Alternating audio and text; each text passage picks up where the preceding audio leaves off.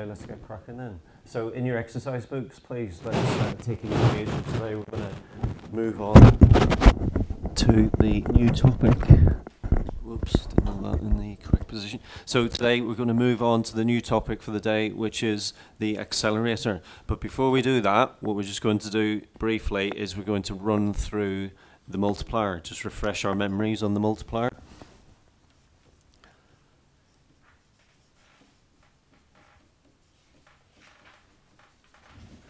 So, first off, Ellie, what's the abbreviation for the multiplier? K. Okay. So the multiplier K states that, Jonathan, the multiplier K states that.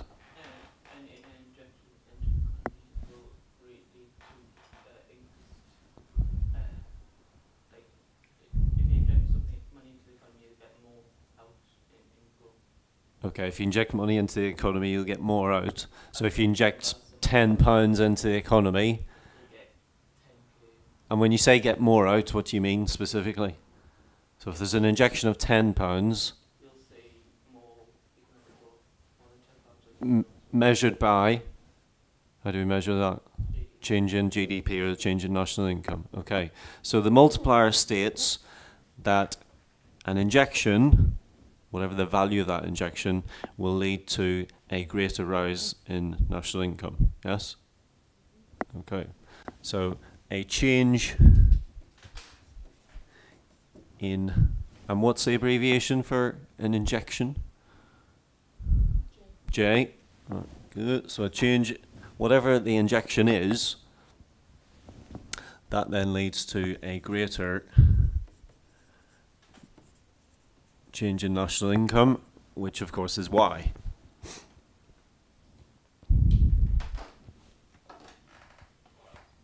Now, can that change in the injection, can that be an increase and a decrease, or does it just work in the one direction, Saffron?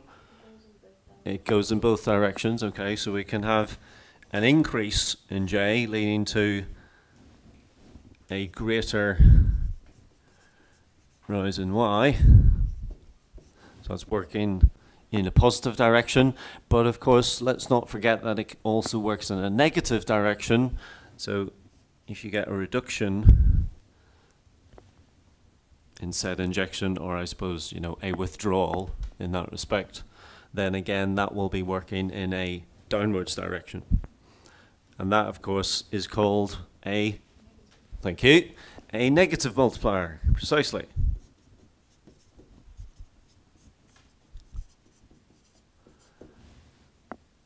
And these are the means by which, when we're talking about our discussions of the interaction of AD and AS, and all the way through your GCSE studies and all the way until we've more recently talked about the multiplier, we always said, oh, the AD curve shifts to the right. But now when we're describing the interaction of AS and AD, Ellie, we will always say that AD shifts to the right, but we will always include reference to the multiplier process. So we'll say AD shifts to the right via this multiplier process. So when you're doing your AS-AD diagrams, whatever they may be, and you're talking about shifts, so AD1, whoops, goes to AD2,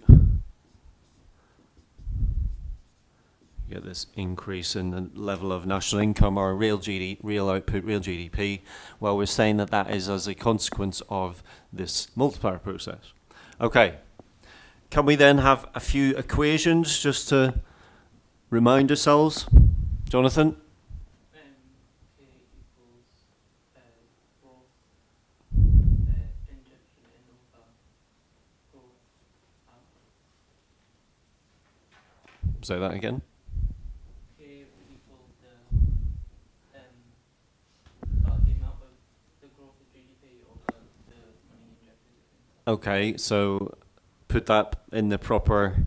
Change in Y over. Thank you. Okay, so change in Y, delta Y, the change in national income divided by the change in the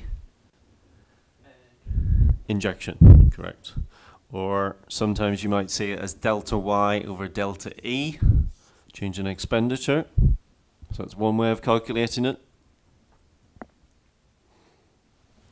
Okay, another way, with reference to MPC, Megan? K equals 1 minus No. 1 over 1 minus MPC. Thank you. K is equal to 1 over 1 minus MPC. And Saffron, what is the MPC there? Marginal propensity to consume.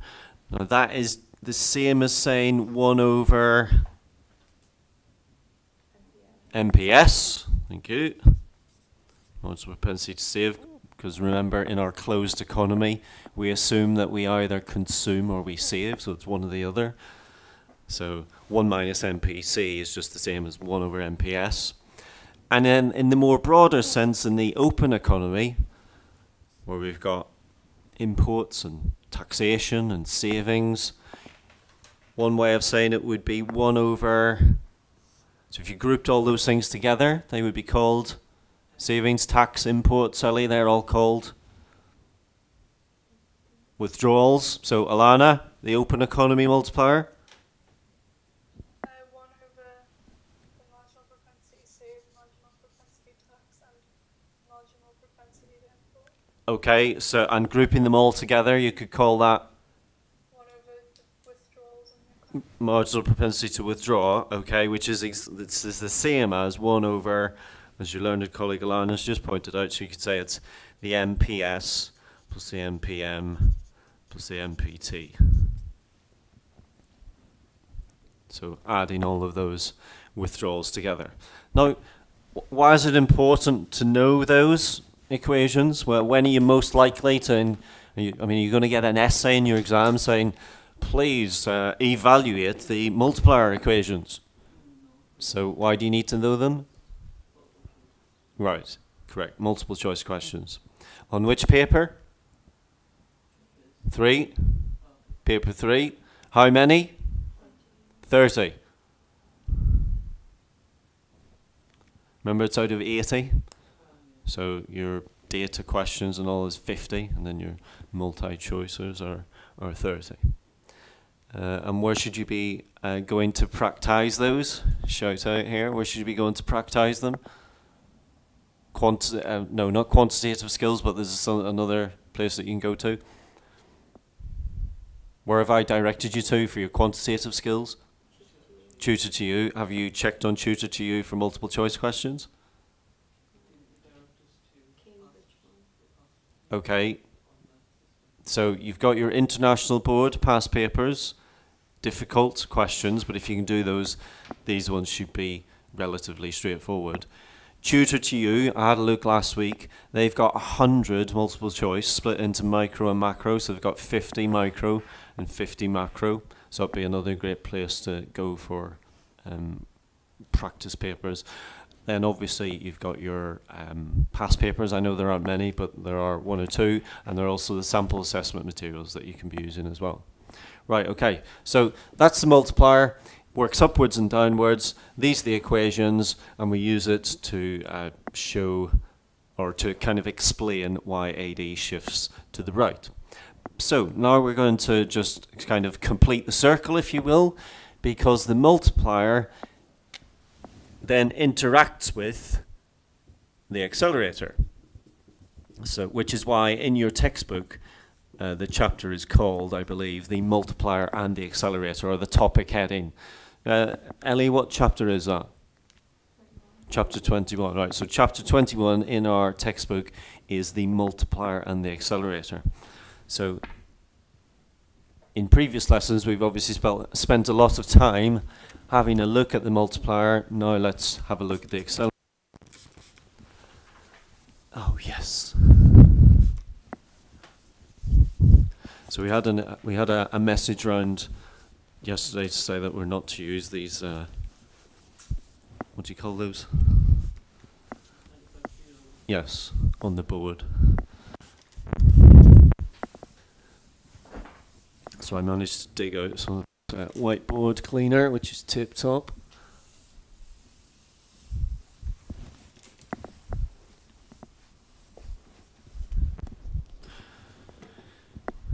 Right. Okay. So just thinking about this accelerator theory then for a moment. The accelerator is to do with which component of AD? Ellie? It's to do with the investment component. Okay. So, and we talked about yesterday, we were referencing David Smith, as we often do in class, and we were talking about David Smith. And David Smith, in his most recent article, was talking about productivity, and I think it was Alana who pointed out that correct answer in the multiple choice question which I set you, and David Smith was saying, what are the 4 key elements to long-run economic growth, as we were discussing yesterday? And Megan, the 4 key elements were? To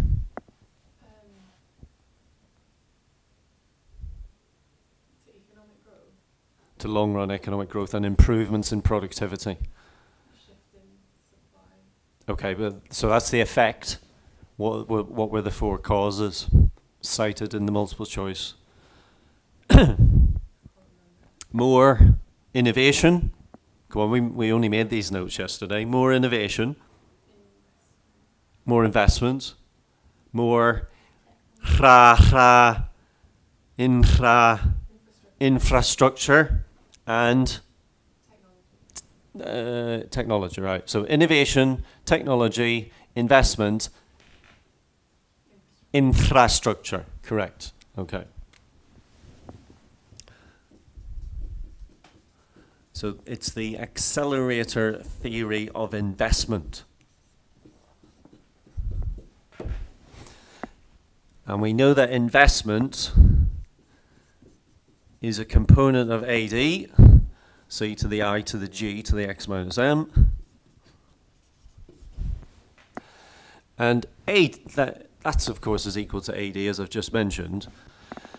We've also just established, Megan, that not only does investment increase AD, but it will also shift supply, leading to, as we discussed yesterday in terms of economic growth, sustainable economic growth and long-run economic growth. Okay. And what did we say we meant by that word sustainable, just out of interest? Like you can keep it up without inflation. Yeah, you can grow your economy, your Y component, but not have that kind of upside inflationary pressures, correct? So investment clearly impacts AD, and it also impacts AS. Now, what would be, say every year, a firm like Nissan, for example, the most efficient car plant in the whole of Europe, on our doorstep. I was just reading this morning, actually, just as a little aside here, with regard to the car manufacturing industry on the Financial Times this morning. I have written to Sebastian Payne, by the way, Alana, so hopefully we'll be hearing from him soon. But I was reading on the Financial Times this morning, where are minis made in this country? Do you know? BMW Mini. So they're made in Oxford. But the Mini Clubman, which you may be familiar with, sort of the estate, kind of one with the long boot on it, that is made in the Netherlands. And Mini have just announced this morning that from 2024, they're going to cease production of the Mini in the Netherlands. And so hopes are now up in Oxford because they've got a plant there, and they're hoping that they'll maybe shift the production of the Mini Clubman to Oxford, which kind of for long-term job prospects will be a good thing. But coming back then to Nissan, what would happen over the course of 365 days of the year? We know that it's an automated plant. The machines are working 24/7, apart from the 2-week shutdown that they have usually for the summer. So in normal circumstances, kind of not pandemic, what would happen to the machinery over the course of a year? Right, thank you. So the machinery, and I'm talking about machinery because, of course, by investment, Ellie, the I component, we really mean investment by firms in capital goods, yes. By firms in capital. So over the course of the year, as our learned colleague, Mr. Marins, just pointed out, that machinery will wear out and it will become depleted. And so what will Nissan have to do at the end of the year? Okay, so they need to set aside a certain amount of money to replace worn out machinery. So one of the reasons why firms will have to invest in the first place is simply they need to replace or repair, or both, machinery which is wearing out. Worn. Is it, oh, has that got an E on the end of it, Alana? The English guru here. Worn. Worn, yeah, worn out. No, just W-O-R. Okay, thank you. The online dictionary, worn out machinery. Okie dokie. And what else might they need? So that's one reason. We do that here at college. There's kind of a budget for replacing worn out capital equipment, things that might wear out.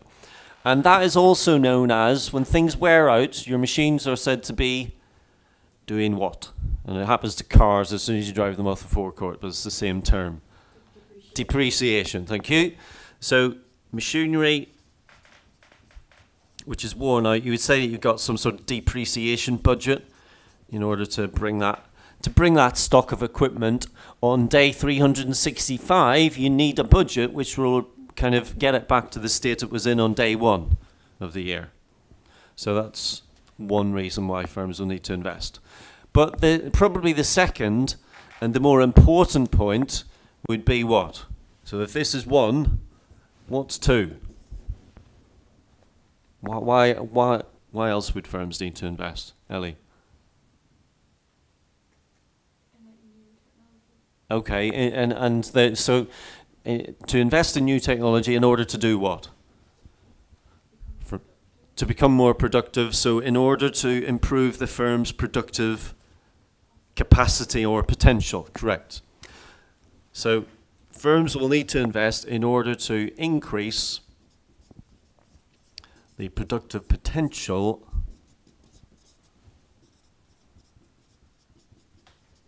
stroke capacity. And what would that do, Ellie, to the position of a PPC, for example? It would shift it outwards. So you could show that as we talked about yesterday, so your long run economic growth, PPC shifting outwards. Or, Saffron, what would it do to your LRAS curve?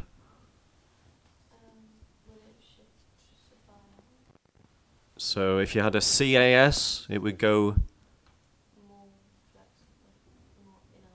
No, so it would remain inelastic, but it would go... It would shift to the right. And if you had a kind of your Keynesian one, Jonathan? It would also move out in this direction. And if you had kind of your standard AS like so, it would shift to the right. Okay, so all of those things are basically showing the same thing, the increase in the productive potential or the capacity of the firm. Okay, now let's then have a little think about aggregate demand. So at the moment, let's take Nissan as a great example on our doorstep. At the moment, and given the current economic climate, would Nissan be doing lots of number 2? Why not? Okay, so our learned colleague, Mr. JM, has said that they will not be increasing their productive capacity by investing in new plant and new machinery and new technology, as Ellie has pointed out, because the demand's not there. And what about, say, 6-12 months down the line? How's the future looking? What? Bleak. Okay, come on. You're not listening to assembly this morning. We're trying to be positive. But yes, you're right. Bleak. Okay. So how would you then, if you were to describe the expectations of the motor manufacturing industry, what would you say their expectations are at the moment? Right, yes, you would. So bleak, possibly not that encouraging at the moment. Yeah, they'll be looking ahead and they think their expectations of the future, particularly with regard to demand, will be fairly weak demand, you would say. Bleak and weak. Yes. Okay. So would that mean that they wouldn't do any of this as well? They would technically need to. Yeah. It might be like health and safety. So. Okay, so they might still have to replace the worn out stuff, but looking to the future, they're probably not going to be doing much of this. Okay.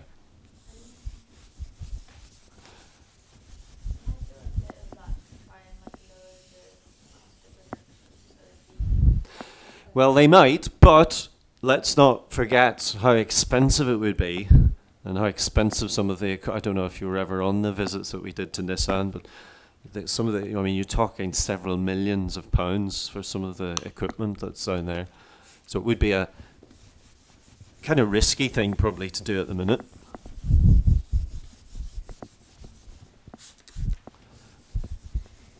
So do you think, therefore, that investment depends upon the economic cycle? Yes. Ellie, do you think so? Ellie thinks so. Okay. What about Alana? Do you think so? Probably, yeah. Sorry? Kind of, yeah. Kind of? Why kind of? Because there's probably other factors, but like if you are in a massive recession, then you're not going to want to invest that. Okay. So when do you think, if we were talking about the economic cycle, when do you think firms would be investing a lot? In a boom. Okay, or certainly in the run-up to that point, correct? Okay, so let's get a diagram down for the economic cycle. Let's just mention that.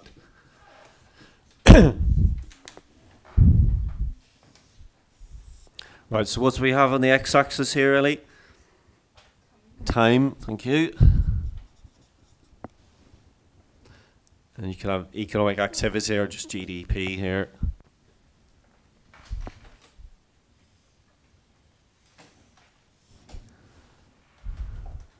And the peaks are referred to, Megan, as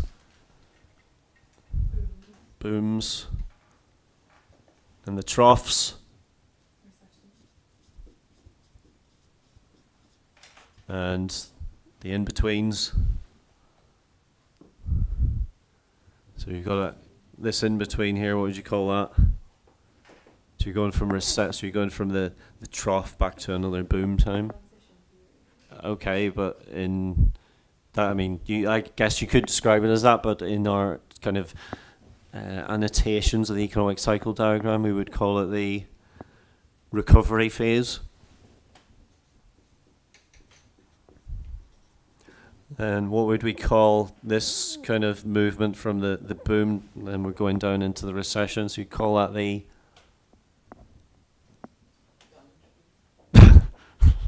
Certainly is, yeah, damage, absolutely. But what would you say is happening to... No. That is called the economic slowdown.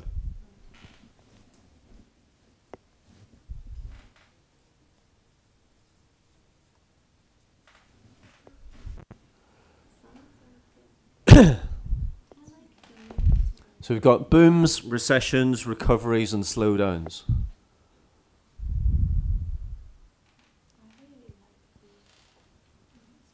Right, well, let's concentrate on this, please.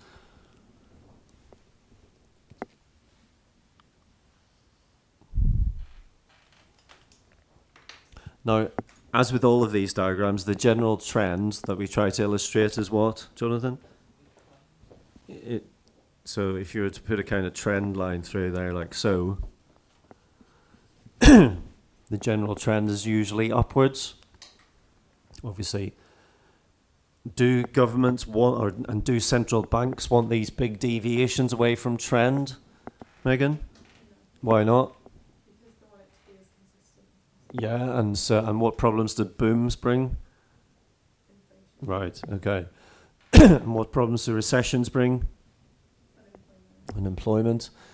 And what happens to the amount of unemployment benefit paid, Ellie, in the recession?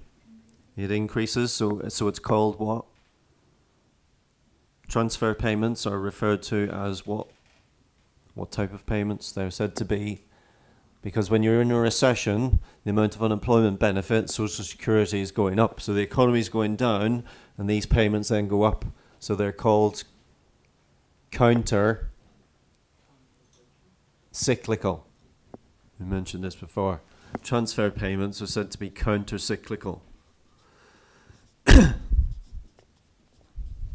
So universal credit and all of these things, they are counter cyclical. In other words, they're going counter to the direction of the economic cycle. So when the economic cycle is going down, these payments are going up. Whereas when we're in a boom, what happens to the number of people on unemployment, benefits and payments of all types? That starts to drop. So the economy is going that way, and these benefits are starting to come the other way. So they're going counter the cycle all the time. And does that happen automatically, Jonathan? Does it happen automatically? I mean, is that not just government policy, and so therefore if you become unemployed you get these payments and it just happens? Well, so if you qualify, I mean, it's an automatic thing. Okay, absolutely. Yeah. And so thus these are called automatic what? Stabilisers.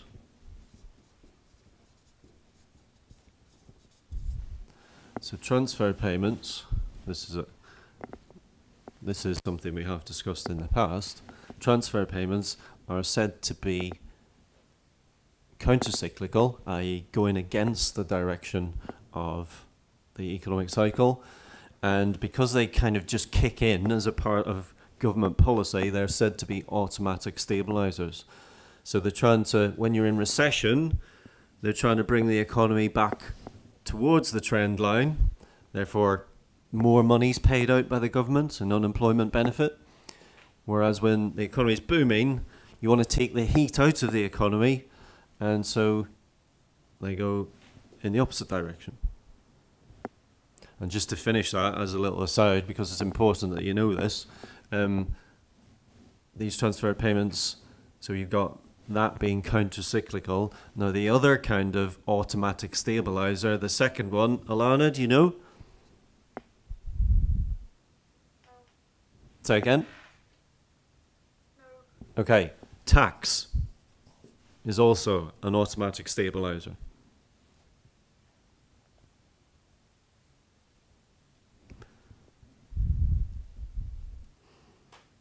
Now, Ellie, can you think why?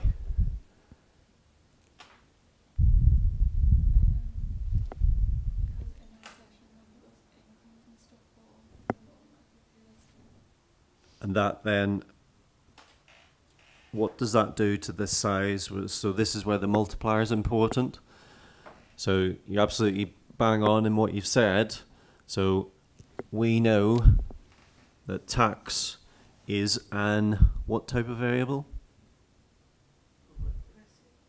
No, that's the type of tax system. What type of variable is it? Induced or autonomous?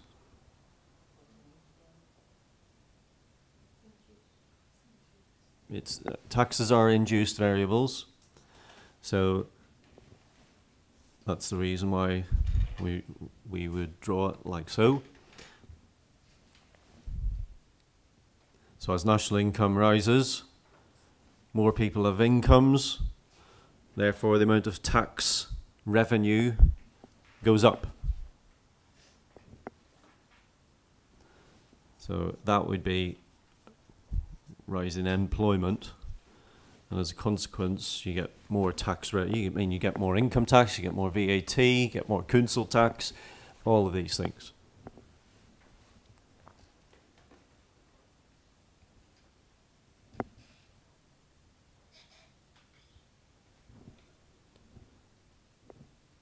And Megan, is tax an injection or a withdrawal?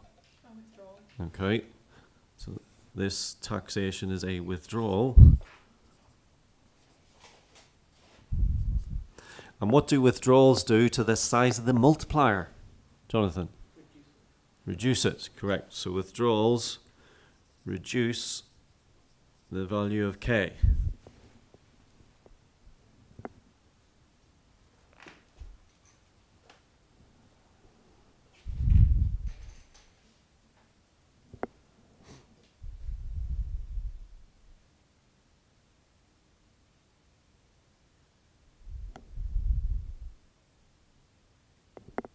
So let's think about then why taxation is an automatic stabilizer.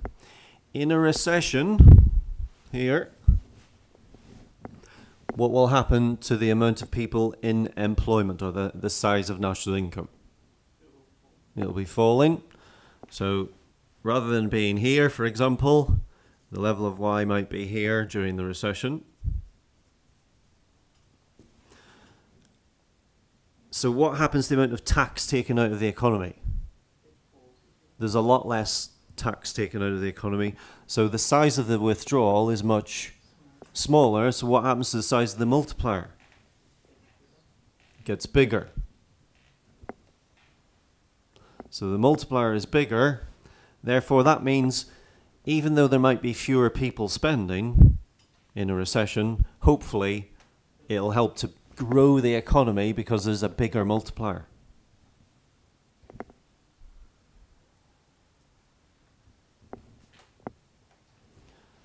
So if this is your level of Y during a recession, it means that the amount of tax coming out of the economy falls. And because tax is a withdrawal, we've got fewer withdrawals.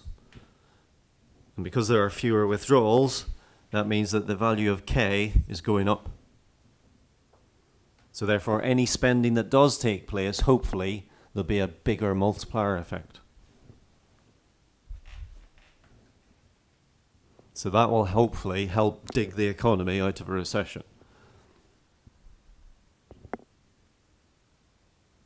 So you might therefore argue, so what should maybe Rishi do at the minute? Right. And you might say that could help kind of reinforce this counter-cyclical stabilizing movement and help to push the economy back up to trend. And then if we look then, Megan, to the other side, because you talked about so if we're here, Y boom times, what's the big problem? Inflation. Right, so inflation. But automatically, by default, as the economy is getting bigger, the amount of tax coming out of the economy is going up. So tax is going up. So that means you have a bigger withdrawal. So that means the multiplier is smaller. So that helps to kind of dampen down those shifts of AD and helps to kind of suppress that upside inflationary pressure. Now none of this is part of the accelerator, but it's very important that you know this whole notion of transfer payments being so-called counter-cyclical. Is that okay, Alana?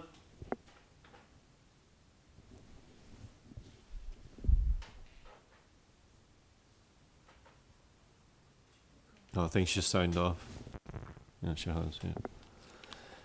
Right, so do you understand that, Ellie? Yeah. You sure? Yeah. Explain it. Well, just so tell me why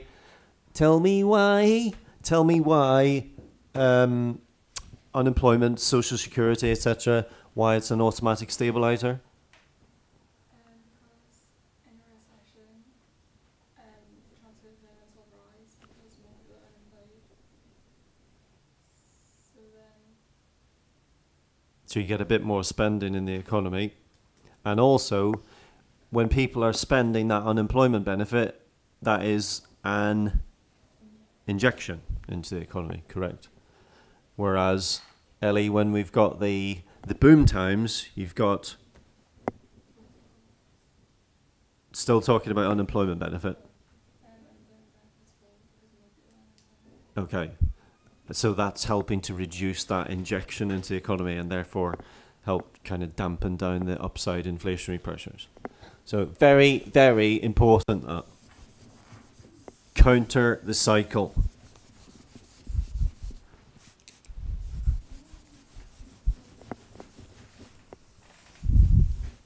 Right, okay, so let's get back then to this whole notion of the accelerator. So we were talking about Nissan, and Jonathan, you said a great thing there. So you talked about expectations. And expectations will have the biggest effect on which of the two types of investment that we described. So it will have the biggest effect on replacement of worn out stuff, or will it have the biggest effect on new advances and new innovations? Which of the two? New innovation. Right, okay. So the expectations and the accelerator by default, and as a consequence, expectations have a big impact on the accelerator. Because this will impact the amount of investment that you're getting in not just replacement technology, but new technology, innovative technology.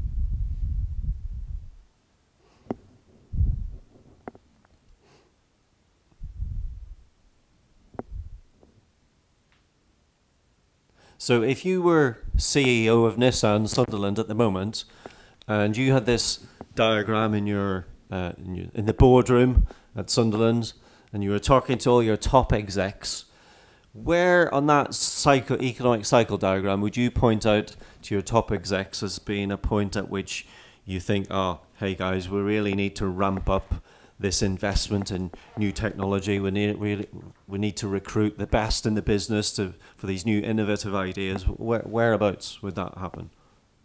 When you hit the trend line on the way into the... Okay, so we can scrap the trend line for the time being. So let's not. So we're just talking about the cycle. When for a positive rating, when say that the economy is declining again, we're going to put that expectation. Okay, when you've got an upswing. Okay, so to use the terms that we've used there on the diagram, what would you say? Right, probably yes. So when you see what do people refer to, the what shoots of recovery? The green shoots of recovery. Have you never heard that term before? Okay, so it's a very often used term. Whenever you see the green shoots of recovery,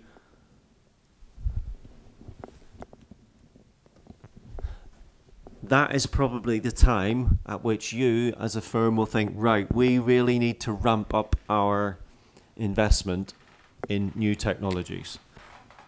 Green shoots of recovery, it's often used that in the press, especially. The green shoots of recovery.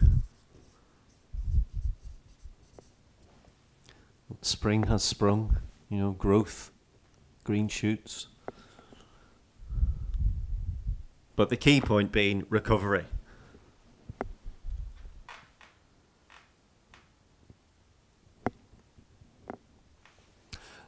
Now, why? I mean, why would that make you think, right, we need some better technology, improved? I mean, so what? You're in a recovery. So what is it that you're expecting to happen?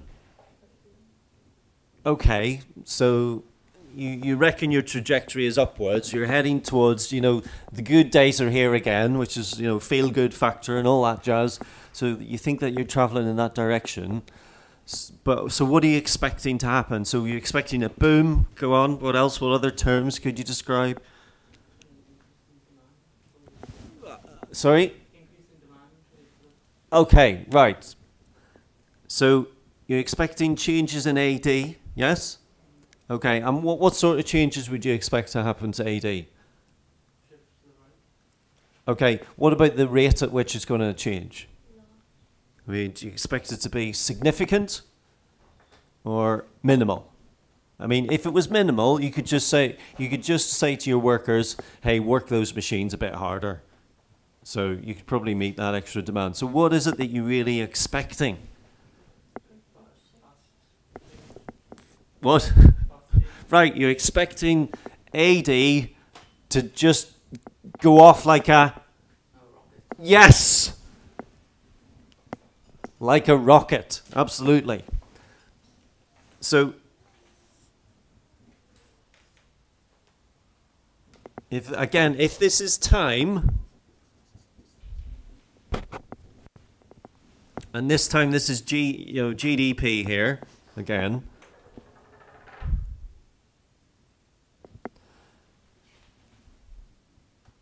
And so we're in 2020, so let's say this is 2021, and 2022, 2023, etc.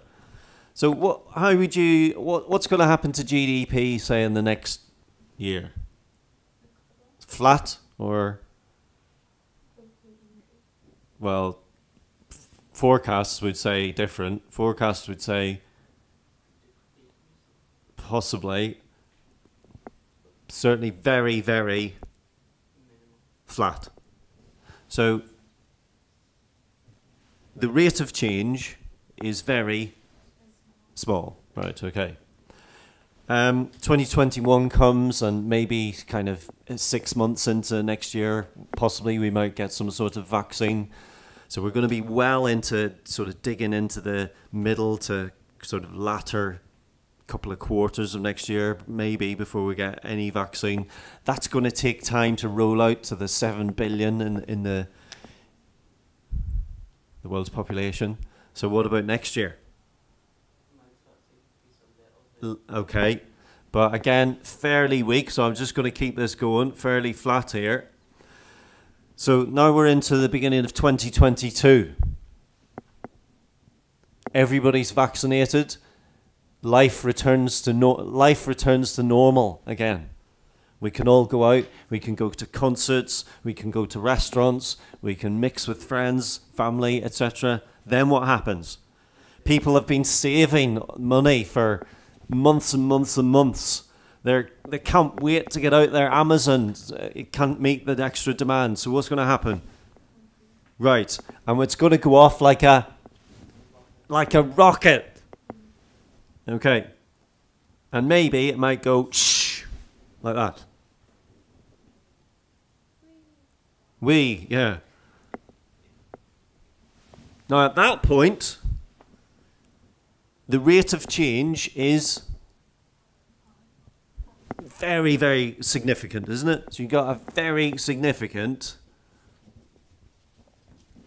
rate of change in GDP growth.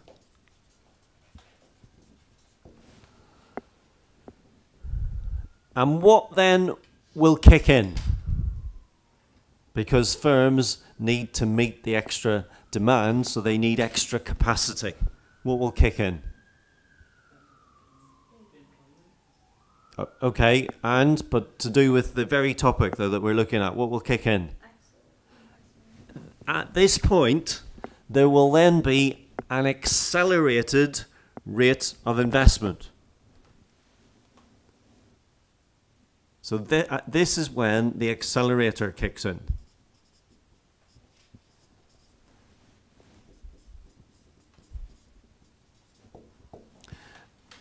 And what's prompted the accelerator? Not the level of GDP, but the rate of growth of GDP. That is the key thing, precisely. So the accelerator, this is determined by the rate of change in GDP.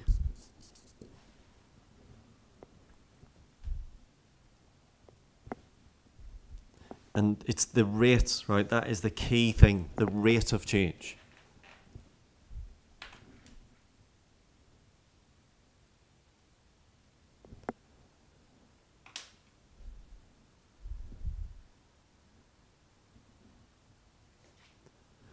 Now, what you must be very clear in your own minds about, again, time, GDP. So what we're saying here, it doesn't matter if GDP is like 20 trillion or 1 trillion. If the rate of change is flat, Megan, if the rate of change is flat, you will not get...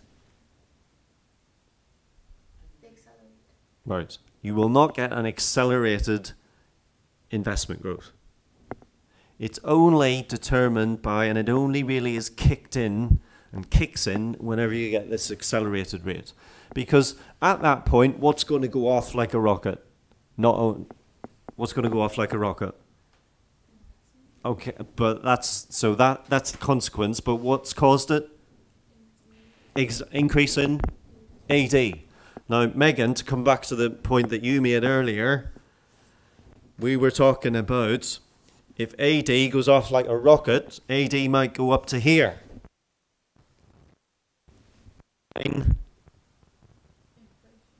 Upside inflationary pressure. Now, in order to keep a lid on that, you're going to have to, as an economy or as a, you're going to have to shift your LRAS to the right. And then that becomes what type of growth? And sustainable growth. Correct. So whenever you get this AD going off like like an absolute whippet, then as a consequence of that, you really need to ramp up your investment, because if you don't, you're going to fall foul of this problem, right? Now that is why there is this kind of circular link, if you will, between the accelerator and the multiplier, which we shall now just dig into, and that this will kind of conclude our studies of the accelerator.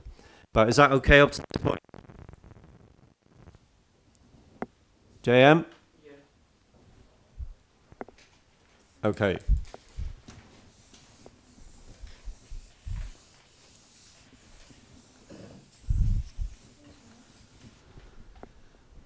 So just thinking about these two diagrams that we've done already, let's just have a think about these. So if we were to break these things down into kind of stages here,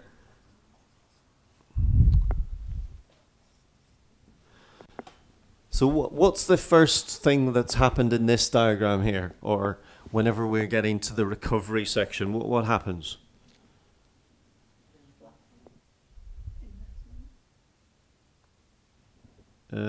Before that. So thinking specifically about aggregate demand. Yep. Okay. So that would explain kind of this flatlining part of it. But then, okay, the green shoots of recovery, encouraging signs, and as a consequence, what did we say is going to shoot up? Okay. What? Right. Okay. So we get to this point here. Expectations about the economy are much more, much greener, much better, and so AD is going to. Right. Okay. So point number one, we've got rise in AD. Point two. In response to that,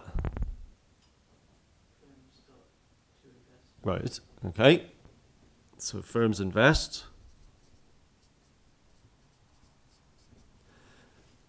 Point three, investment is an injection.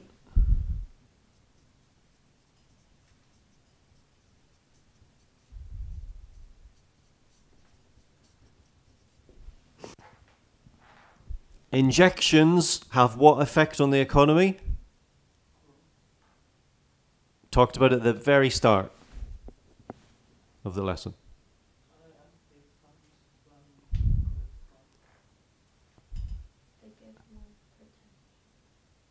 Investments are an injection. A change in injections, whatever its source, causes a change in national income, which is greater than the initial change in the injection. You need to learn that. multiplier effect, right. So this then has a multiplier effect.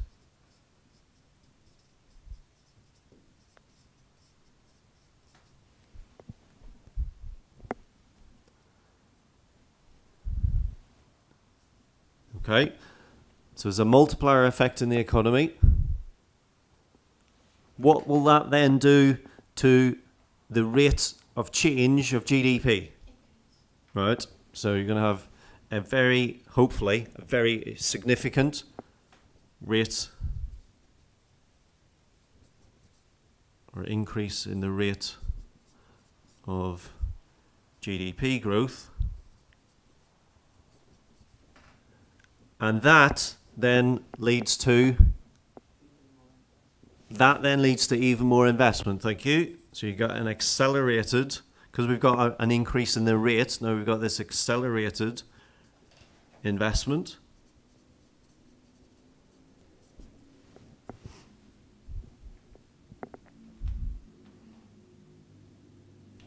Okay, and then what happens, Megan? Investment is a component of, and so AD will, and so this goes all the way around again, starts again.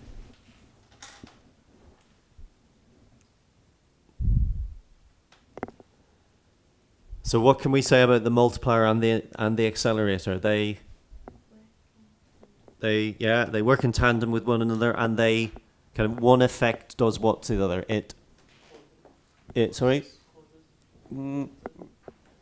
Causes, or backs up. What's another word for that? Reinforces.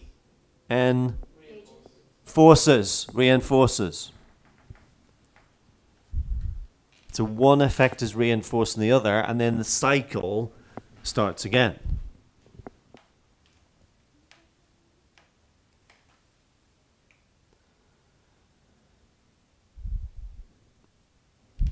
Now, we've already said that the multiplier works in a kind of positive and negative way, so it works upwards and downwards.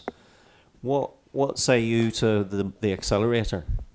So we know it definitely goes positive. Do you think it works the other way as well? Reverse? Kind of reverse gear on the investment side of things? Yes, but it's called Sorry? it has a weird name because it accelerates and then gets faster. Decelerate? So, no, you're absolutely right. So, in the same way as the multiplier works upwards and downwards, the accelerator works downwards as well. So when do you think, and you only need to look around you at the moment, when do you think that you'd have this kind of opposite effect in terms of investment? Right, so in our economic cycle, you're going to be talking about the recession. Because firms will definitely not be in, they might replace, but, right, okay.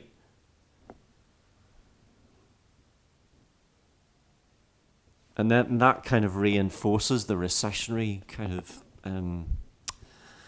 forces, I suppose, in the economy. Yes? You know how some people don't see a recession coming? So Most don't, unfortunately, yeah. Does that mean that If only we could predict recessions, we'd all be investing in stocks and shares at the right time and currencies at the right time and making fortunes. But sorry, carry on. We digress.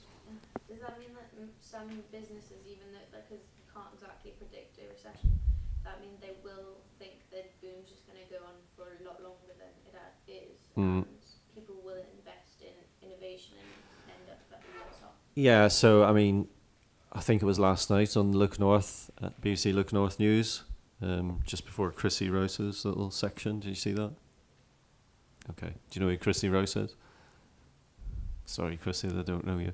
Anyway, they were interviewing a guy in the Lake District, and he had just before the pandemic struck, so he owns a hotel, B&B, and I think he'd spent his parents' whole life savings, which had been willed to him, he'd inherited, and he'd spent it all on expanding the premises, kind of blown the lot on it.